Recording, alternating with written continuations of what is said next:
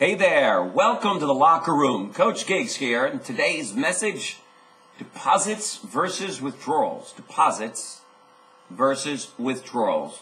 Folks, if you don't like what you're getting right now, and I've certainly been on that end, in fact, very early and throughout much of my life, that was the case. I didn't like what I was getting.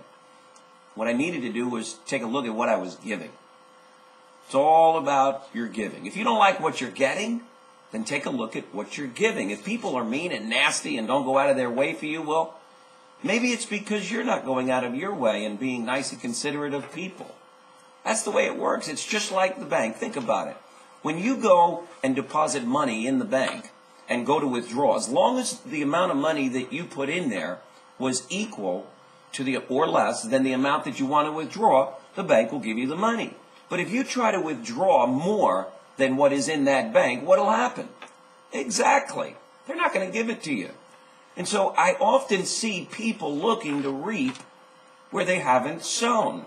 I see people in their careers, they're expecting their careers to explode and take off, and yet they're holding back. They're not willing to give. They're not willing to make a lot of deposits.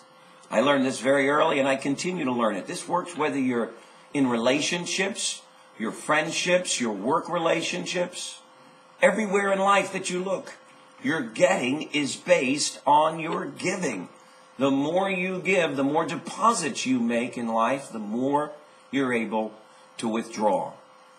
You know, I recently was in a situation where I took on a partner in my business. And while I was in the process of making the arrangements for the buy-in, I called a very dear friend of mine, and he suggested to me that instead of charging this person anything, that I charge him nothing.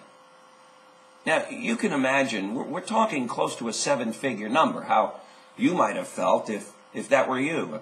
A friend is recommending that instead of taking a seven-figure buy-in, that you charge him nothing. And then I listened to him. And by the way, this happened to be a guy who was so much more successful than I am. So what did I do? I listened. And I made that deposit. And I believe that in doing so, the partner, the individual that I took in, feels tremendously indebted because I made that huge deposit. And I asked him, all I want you to do now is to be generous with others, the same way that I've been with you. And so, what are you waiting for? Make those deposits, and then you'll be able to make those withdrawals bigger than you could ever imagine. You know how to do it now, gang, so don't give yourself any excuses. If you don't like what you're getting, then take a look at what you're giving. You know, I'm very big on taking care of those who serve me, especially waiters and waitresses and people who serve me. I've always been generous with them. Let's face it, they got my food in their hands. Who knows what they would do with my food before it came out if I wasn't kind and considerate and generous with them. And so, get about it. Take massive action today and really get about it. Make more deposits in your relationships, in your business, in your career, and watch and see. There'll be plenty of money in that bank account for you to withdraw when it comes time. In fact, you'll be shocked as to how much you can withdraw if you make more deposits than you do withdrawals. Make it a great day, gang. Thanks for being in the locker room, and we'll see you tomorrow. Take care. Bye-bye.